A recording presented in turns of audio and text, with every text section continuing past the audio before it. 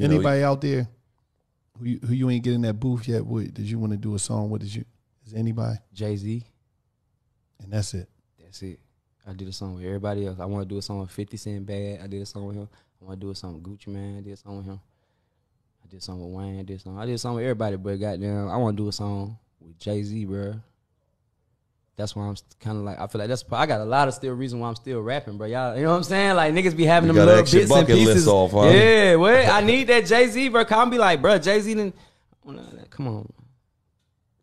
He trying to check that Hove off his bucket list and shit. I gotta get this shit done. I need that verse, bro. Hove, long as Hove don't give you the B, then another B, and then another B.